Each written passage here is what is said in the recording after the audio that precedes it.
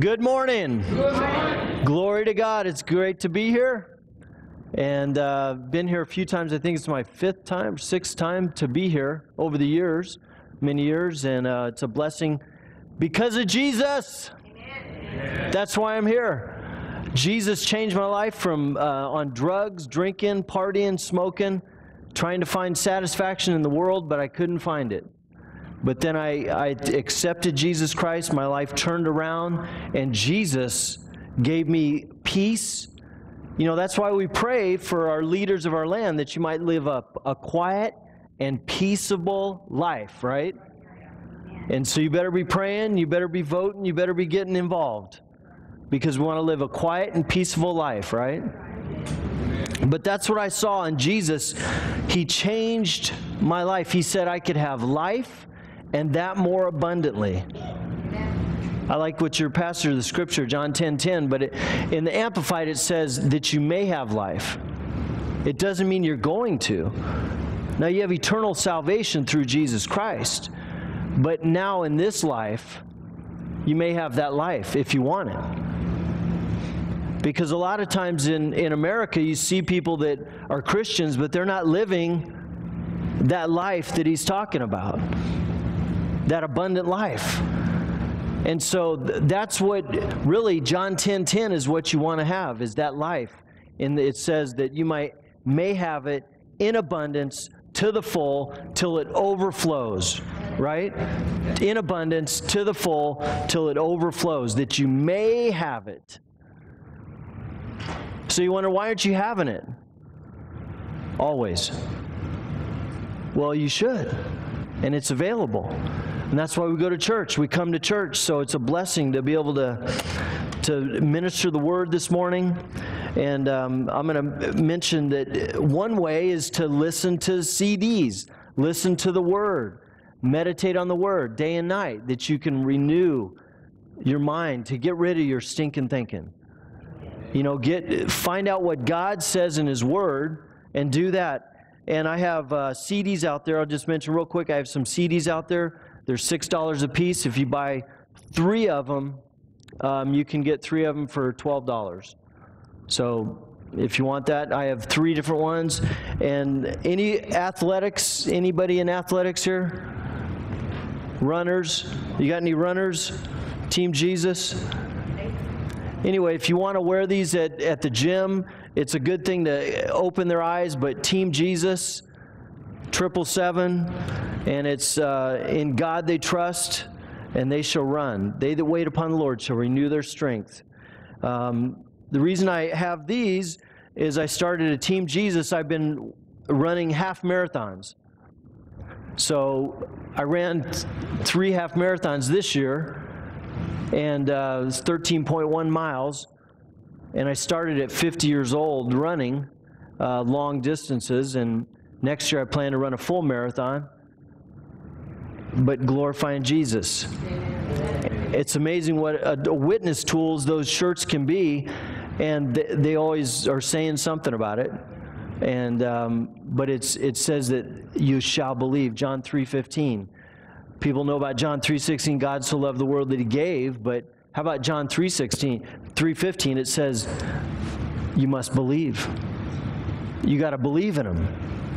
So anyway, that's those shirts I have at the book table also.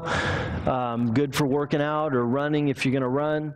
And, you know, we need to get involved. We need to be spirit, soul, and body, right? Spirit, soul, and body that occupy until Jesus comes back. We need to get ready and prepare and plan till He comes back. Well, this morning, let's pray, and I'll get in the Word. Lord Jesus, I thank You for Your Word, that You would quicken this Word. I thank You that You would open the eyes of our understanding, that would be enlightened to know the hope of Your calling and the riches of Your glory. In Jesus' name, and I thank You, Father, for ears to hear what Your Spirit say in Jesus' name. Amen. Well, turn your Bibles. I'm going to go off my little pad here, which has all of it. I have a lot more versions, and they're putting it up on the screen too. It's nice. Well, if you turn your Bibles to Ecclesiastes chapter 10. Ecclesiastes chapter 10. And wanted to let you know that you ever heard about a lumberjack out in Tennessee? He was chopping down trees. And so somebody told him he should go down and get a chainsaw. He could do better.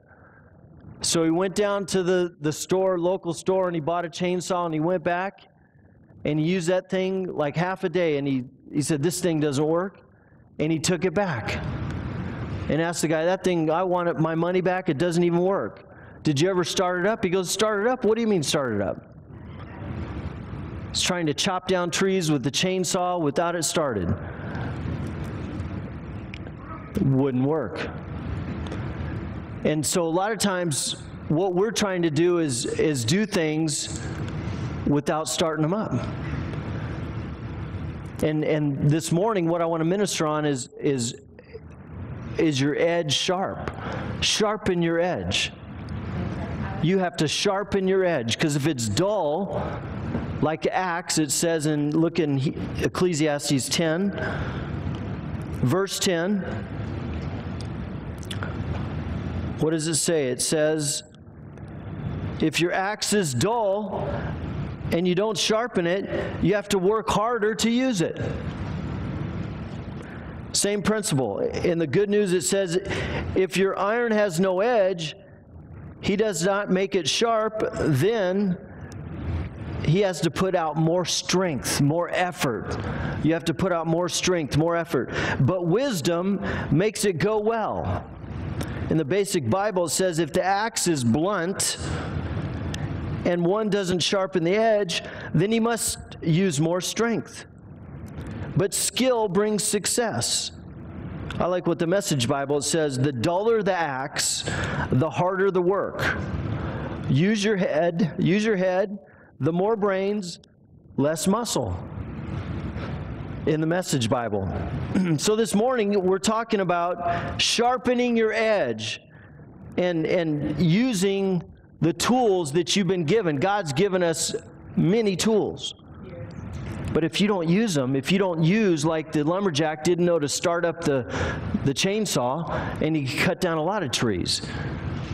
The same principle, if you don't use the weapons that you've been given, prayer, praying in tongues.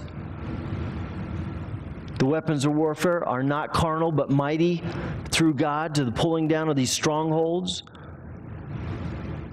And so we've got to be sharp. We've got to sharpen our edge. We get dull. We stop. Maybe you don't pray as much as you used to when you first got saved. Maybe you don't read the Bible as much as when you first got saved. But if you'll get in the Word again, if you'll get in there and sharpen your blade, which is the sword, is the Word of God, which is, right, is coming out of your mouth. A two-edged sword. It says the Word of God is quick and powerful and sharper than any two-edged sword. But if you become dull, if you're not speaking the Word to your situation in your life, it's going to be hard. It's going to be harder for you. It's going to be harder. And so what you want to do is make sure that you sharpen your edge. You think you've tried it, but it's not working. I like what it says in the Bible in Luke 5:5. But Simon Peter answered and said to him, Master, we have toiled all night, and we've caught nothing. But he says, nevertheless, at your word, they'll put in the net on the other side. Jesus said, just cast it on the other side of your boat. What's that do? We've been fishing all night, and you're telling us just put it on the other side? And so he said, but nevertheless, at your word. And then what it said in verse 6, basically, they caught more fish, so much they couldn't even take it all in with one net, one boat. They had to call the other boats. But that's what the difference is between being dull and being sharp. When God tells you to do it, it works. It will work. And so a simple, in obedience at your word, Lord, that's what he said. They caught a great multitude of fish, so much that the net was breaking. But they've been fishing all night. Yet at his word. And that's what we need, his word. I like what it says in 2 Kings chapter 6 and 17. And Elisha prayed, and the Lord, pray, open his eyes that I may see. Then the Lord opened the young man's eyes, and he saw a mountain was full of horses and chariots of fire all around about Elisha. A lot of times we don't see it. We don't see what God's trying to do. But if we will just sharpen a little bit our edge, maybe you're going to just pray a little bit more or pray more effectively. But if you're, then there's a combination of things. Does your faith work if you're in unforgiveness? If you're not walking in love? All the tools that we have to use those. And so you got to realize that you got to sharpen. If you're not walking in love, it's not going to work.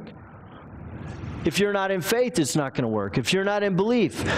So all these things that we've been saved for a long time, but we got to start really working them. And a lot of times it's just small adjustments that we make to sharpen that edge. It takes a little bit more to sharpen your edge. What are you going to do to sharpen your edge? And what you will do is ask God for wisdom. You think you've tried everything, but it's not working. With God, it works. It always works. What is Philippians 3:17? It says, brothers, pattern your lives after mine, and notice whose else lives up to my example. So Paul's saying, follow me as I follow Christ, right?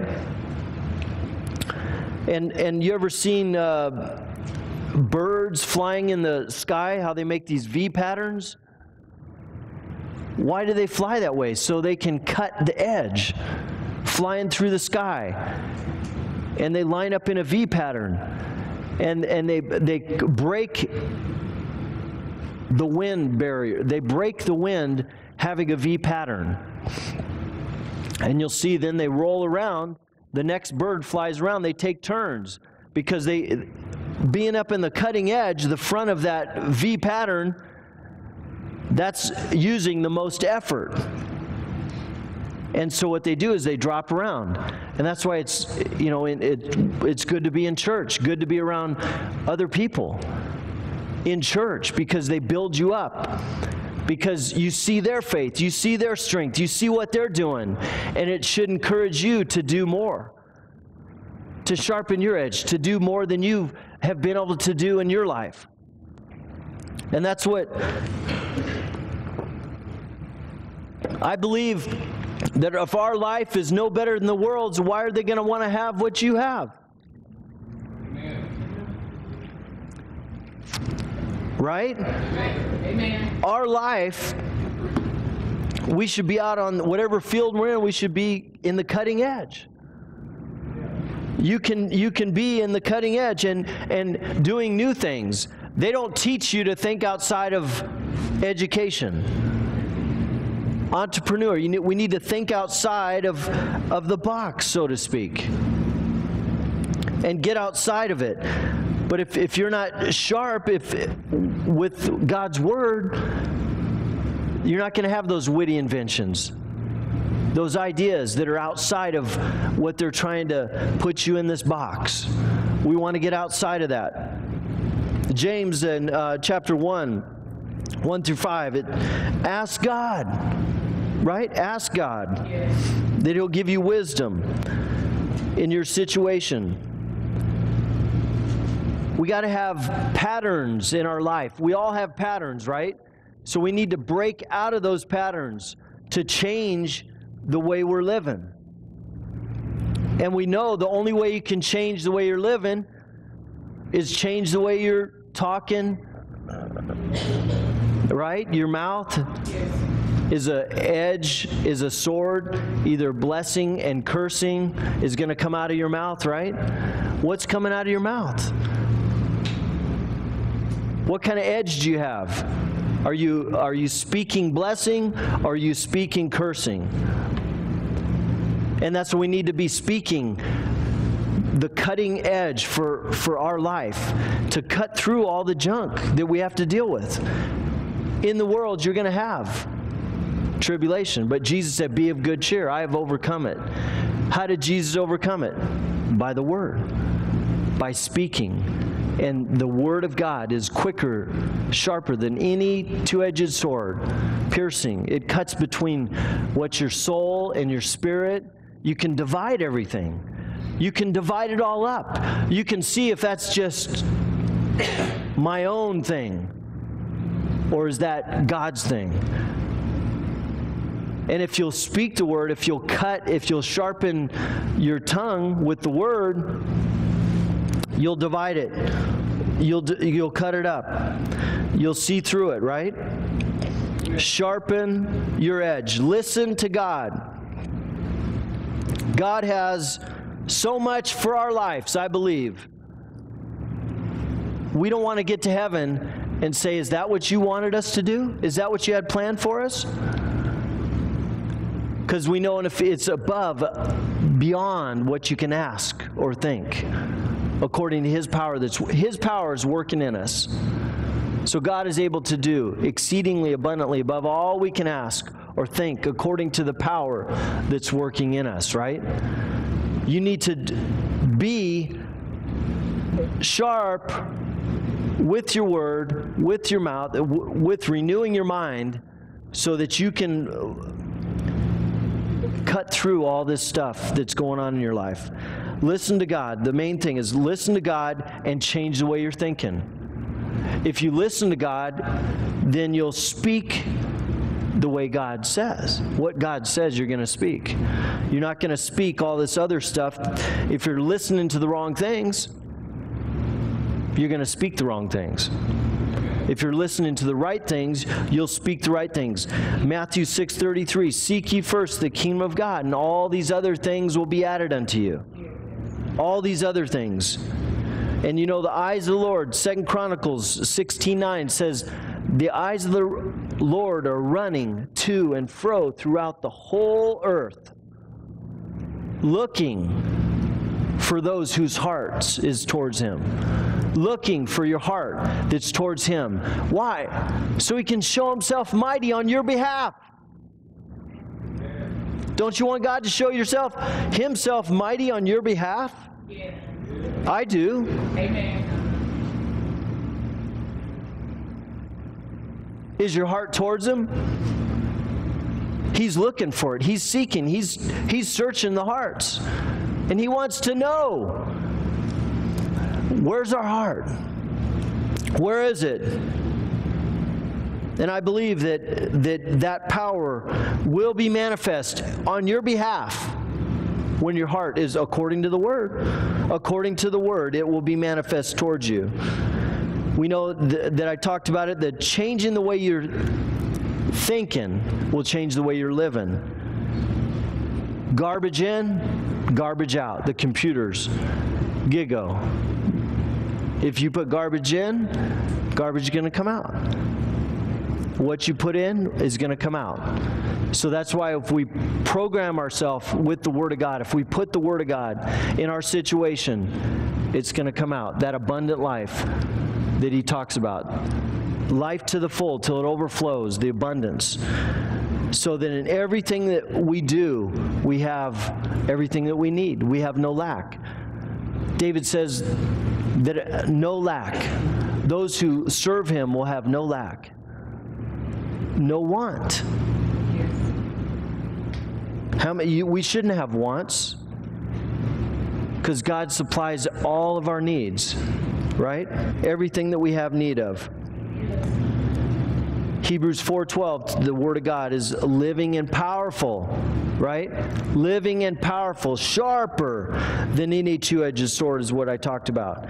Piercing even the division of your soul and your spirit, joints and marrow, and is a discerner of the thoughts and intents of the heart.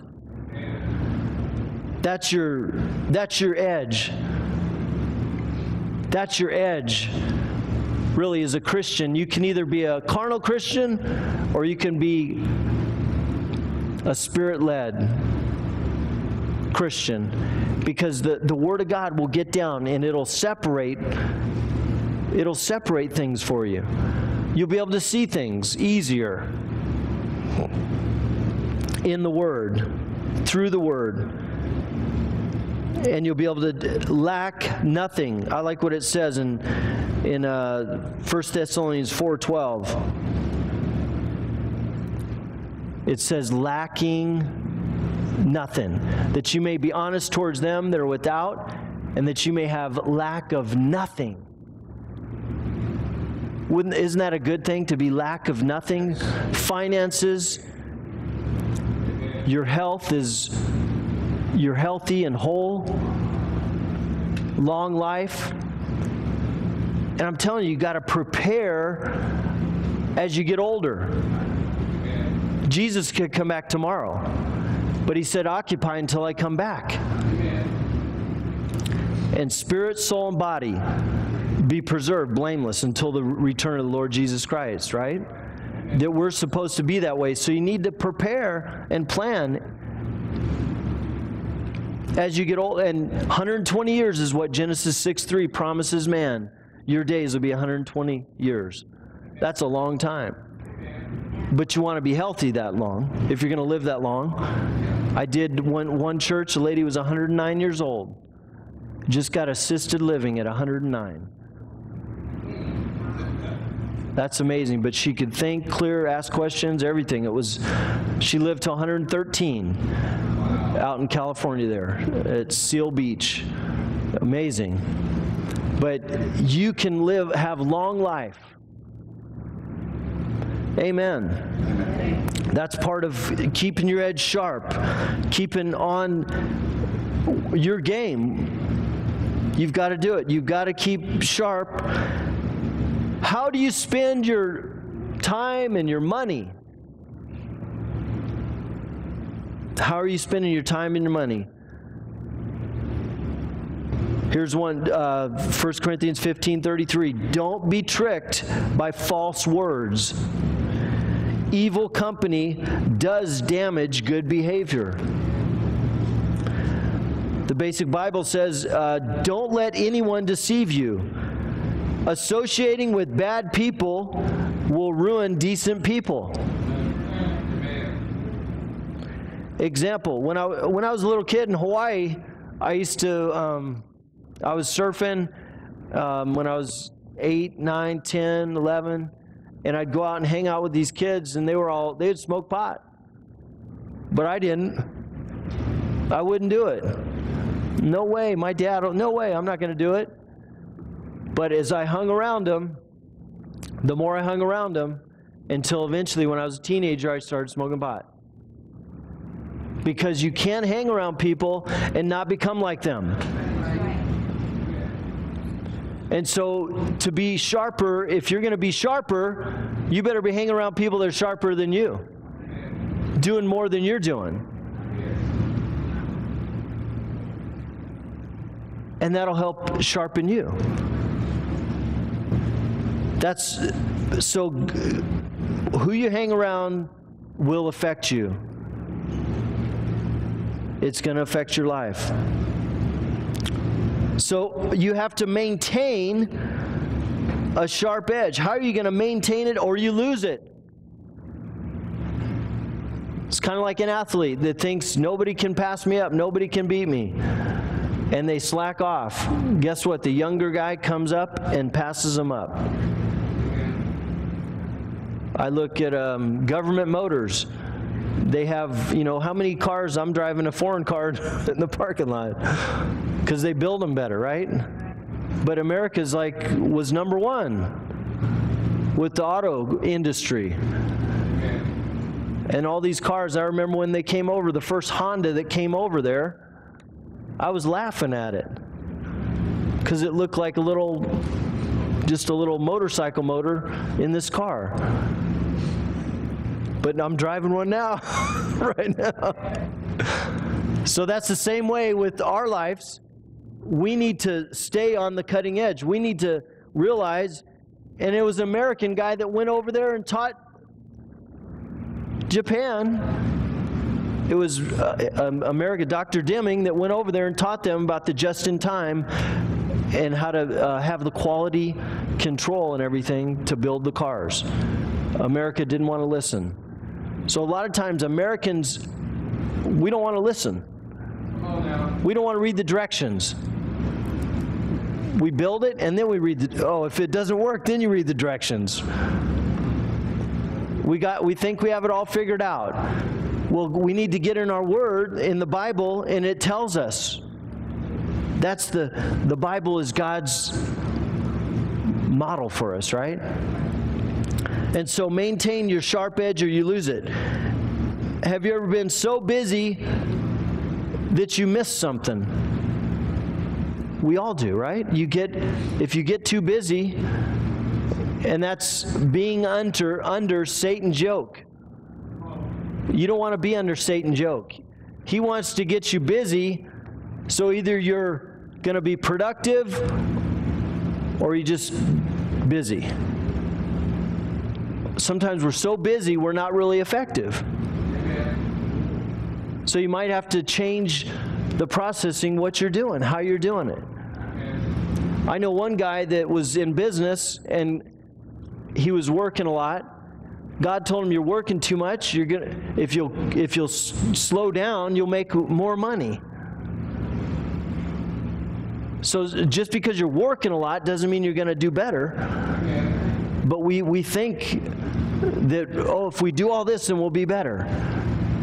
So that's why you need to listen to your spirit, listen to God, and find out what is really am I supposed to be doing to be productive. And you'll have more time. We all have the same time. Why are some doing more than others? When you lose your edge, you begin to miss out on the blessings in your life. When you lose your sharp edge, you begin to miss out on the blessings of God. Because I believe God's trying to bless you all the time. Amen. Trying to bless us all the time. But if we get so busy, then we don't really listen in our spirit. We got all this stuff going on in our head. We got all this information, all these things in our head, but we're not really being led by the Spirit of God. And that's where we need to be. We need to listen and be led by the Spirit of God. And then we will be led into those places that God has for us. Maybe a new job, promotion, invention, maybe start your own business. Many different ways that God will lead you. David said that King David it says, David, after having been useful in his own generation, in accordance with God's purpose,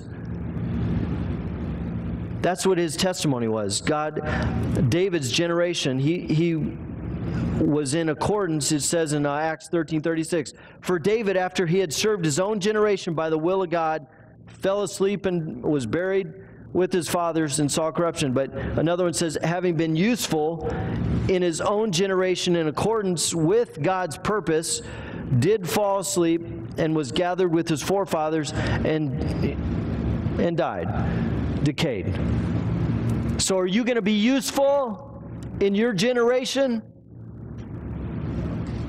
I want to be useful in my generation. I want to affect people in my generation. And all of us have that opportunity. All of us have it. So what are you going to do? What do you think? Why do I need to sharpen my edge? All that I'm going through. Well, most of the men in the Bible, men and women, went through multiple things in their life.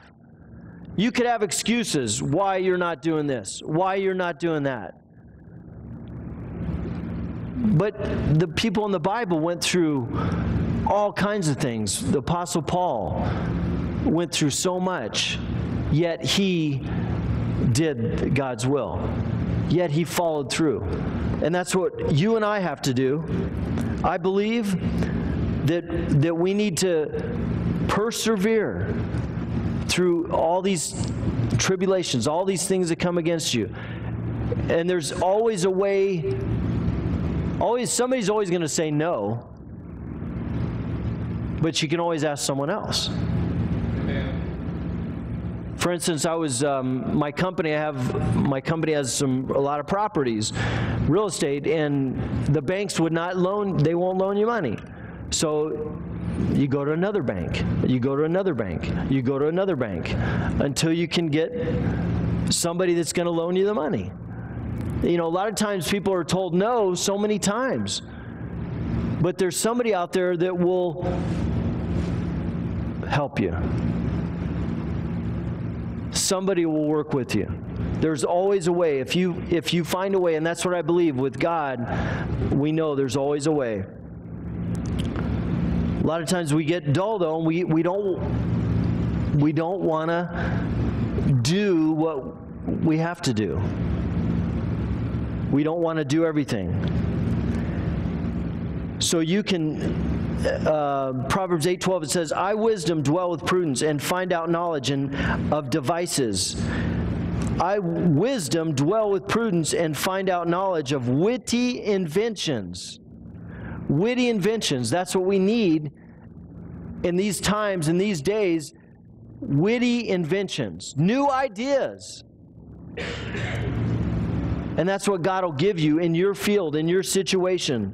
I believe it.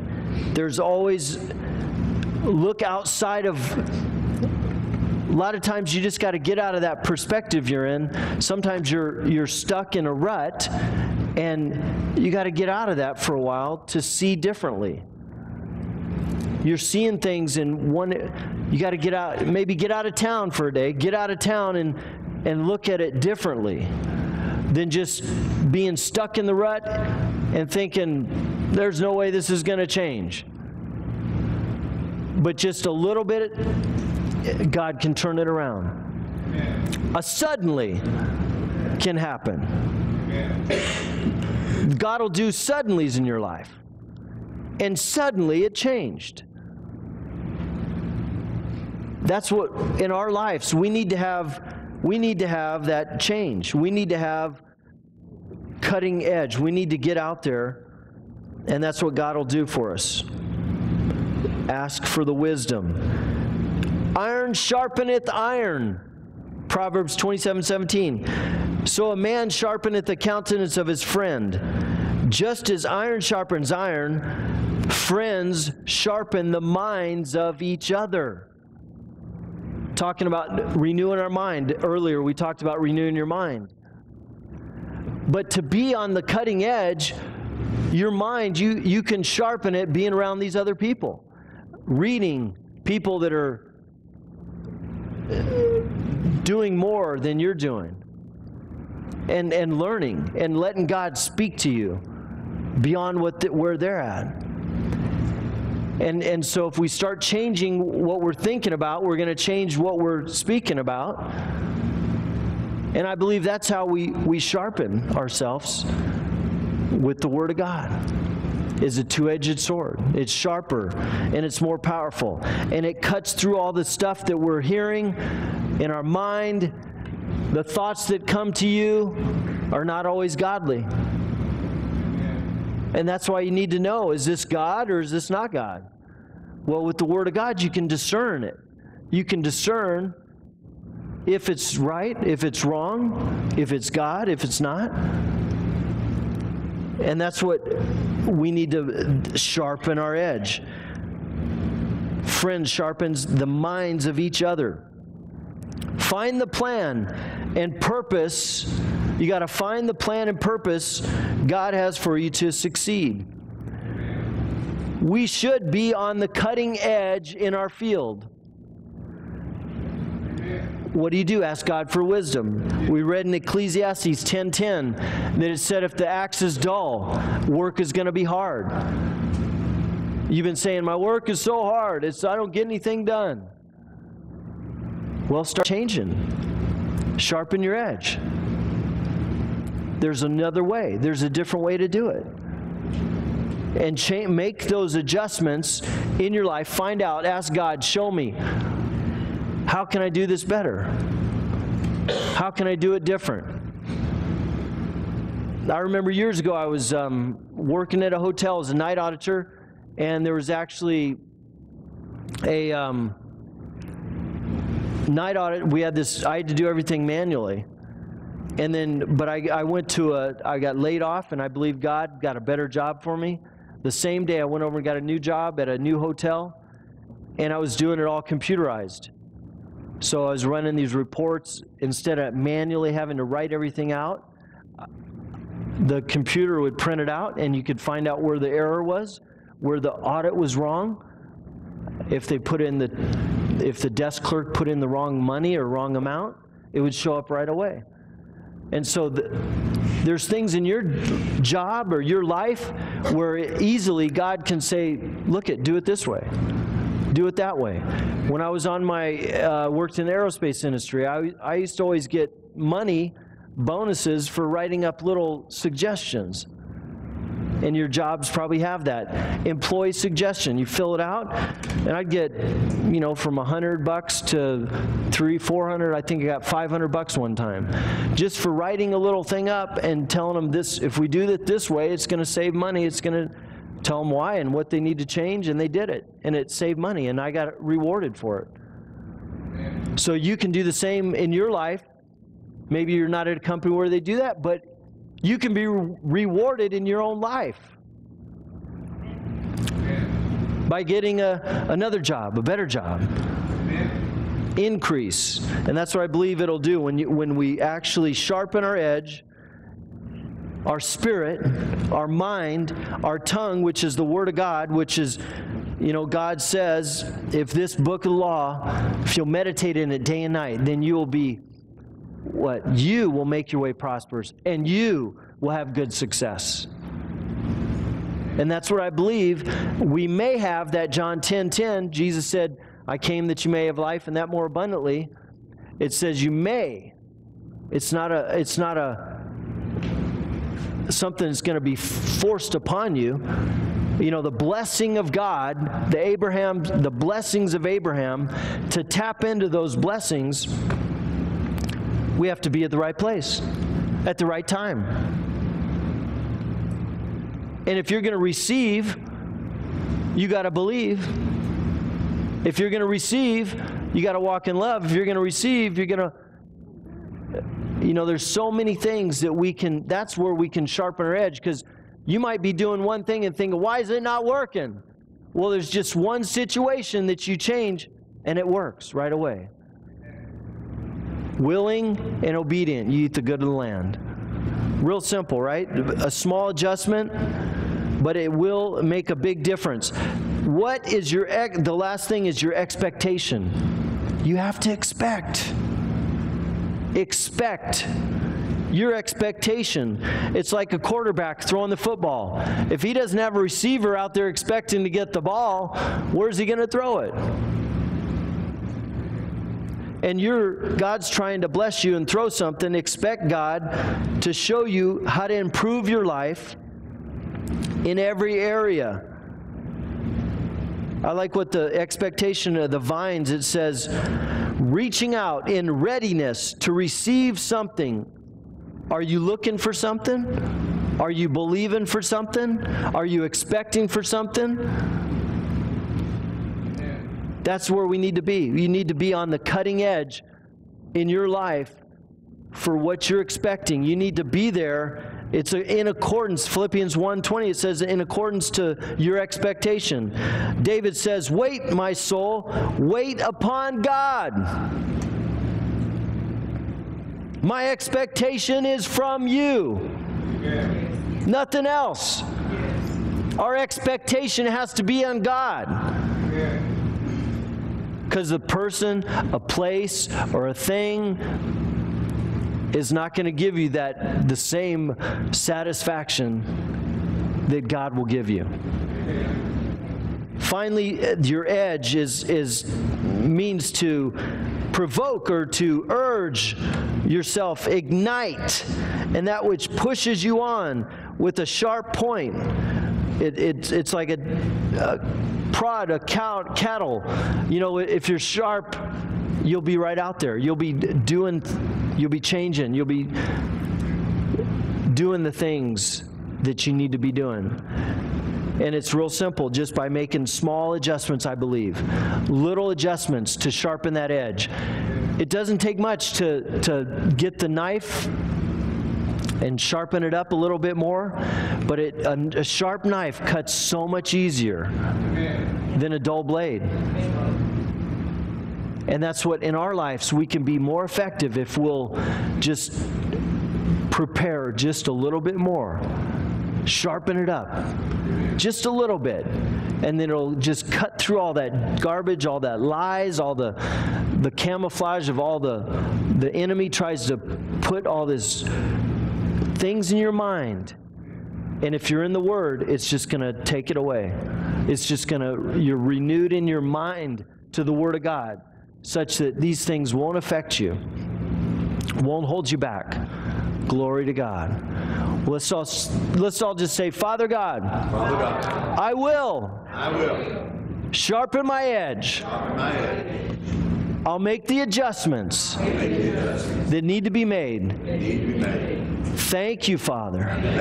Holy Ghost, show me what needs to be adjusted. In Jesus' name, amen.